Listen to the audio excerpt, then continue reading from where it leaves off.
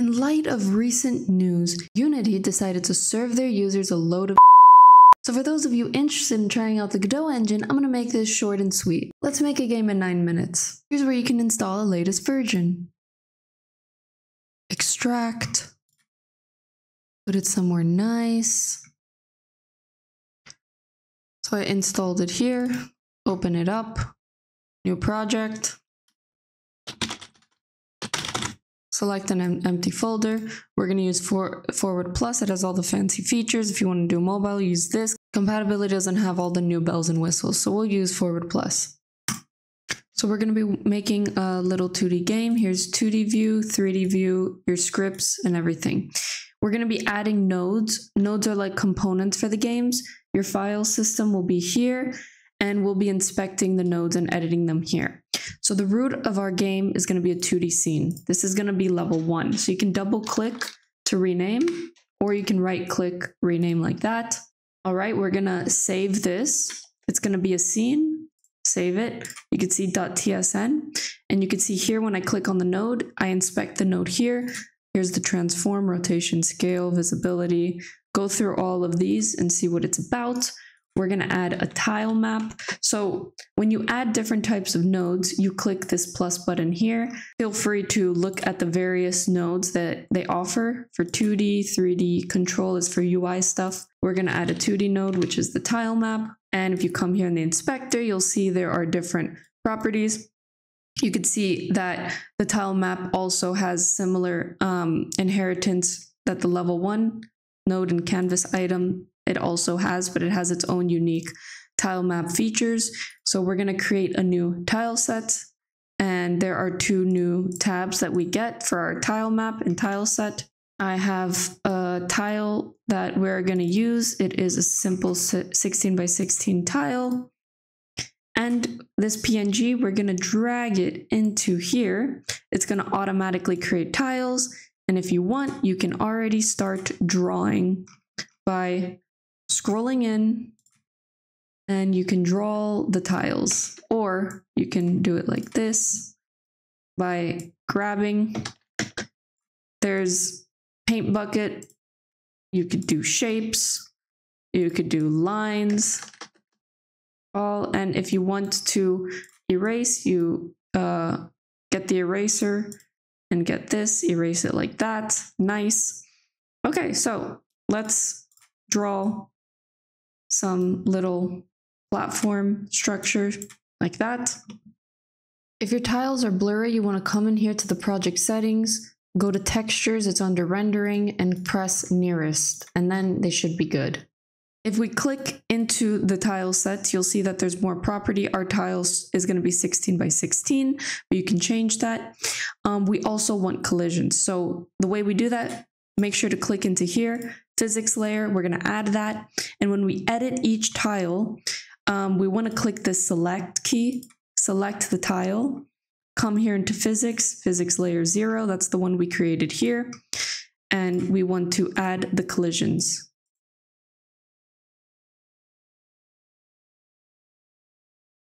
Now we have added collisions here, but we don't have a main character. Here we're going to add a new scene. Let's first save our level 1, create a new scene. So the root node for this is not going to be a 2D scene. It is going to be a character body 2D. There's a warning here because we need collisions. So let's add a collision node, collision shape. There's a warning because it needs a shape, so we come here into the inspector. By the way, you can look at the inspector for the different properties that character body 2D has. Come in here. Let's make it small. And instead of adding, actually we could add a sprite. So let's add a sprite 2D, and let's drag in this beautiful Godot icon because Godot is beautiful. You can see that we don't see our collision. That is because it's drawing the collision first and then it's drawing the sprite on top. So if we change the order, then we see it. Cool. So let's save this scene as player. So scenes are composed of multiple nodes. And when we want to add a scene to another scene, instead of adding this plus, we're going to add this paperclip, and our beautiful player is there. The cool thing is when we add a script to a character body 2D, you'll see that it's .gd. If you're using GD script, you can also use C#. When we create it, it already has all the logic because in Godot, left is -x, right is +x, but up is -y and down is +y. That's why it is negative. We have a gravity variable. It's a variable, so we can change it. This physics process is like the update function in Unity. It runs like 60 times a second. Okay, and it has delta as a parameter. So if we're not, this is for gravity, if we're not on the floor, it's incrementing the velocity.y. Velocity is a built-in variable for the character body 2D. We're incrementing the y by gravity times delta. Okay, so this is handling the jump. So if UI accept, which is probably spacebar, if we press spacebar and we are on the floor, we're doing jump.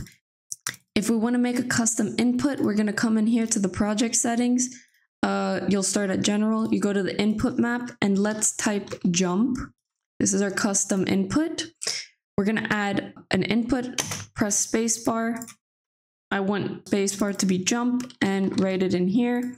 So if we press jump, which is spacebar, and we're on the floor, we could jump.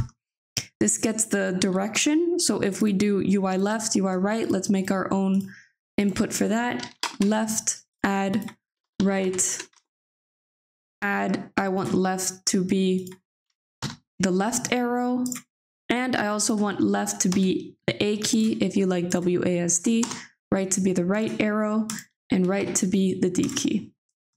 So instead of UI left and UI right, by the way, if you want to access these, when you come in here and you go to project settings, you can say show built-in actions and you'll see that these are all built in, and you could find those as well, but I don't like that. So here we'll use our custom ones. So if we hit the left arrow, the direction will be -1. If we hit the right, it'll be +1. So if we're hitting something, it's going to change velocity x to the direction, which is -1 or +1 or 0 times speed. And if we're not pressing anything, it wants to gradually move our velocity back to 0 by speed. If you're curious about any of these functions, the physics process is on floor. You can hold control and click into it and it'll tell you more about it. So this is the documentation. You can also look at the physics process. Also for any of these nodes, I can right click and open the documentation. It'll tell you all this information, the properties, the methods that you can use, everything. And the move and slide function is, it takes this velocity and it moves it based on velocity, which is a built-in property. So now that we've added collisions in our character, we need a camera. So let's add a camera node. If we zoom out, you'll see those are the boundaries. We're going to want to zoom in. We want to play the current scene, so we click that and bam. Yes, let's quickly implement death.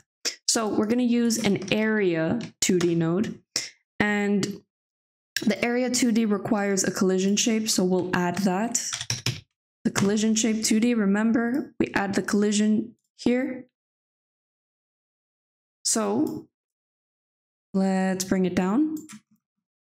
So we want to detect if a body is interacting with this.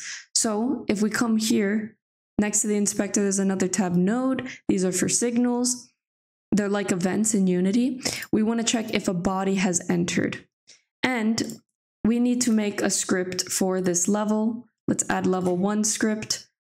Delete everything because we want to connect this event or signal, as it's referred to in Godot, to our level 1. All right, so let's print falling. Let's see if it successfully detects when our character falls. And it has, because you can see it has printed falling. Okay, but instead, what we want to do is we want to reset the scene. So we're going to get tree, change scene to file, level 1. Run it again, and when we fall, it resets the level. And that's how simple Godot game. Godot is very easy. Godot is great. Keep using it, and honestly, you're not going to regret it. Alrighty guys, see you later. Bye.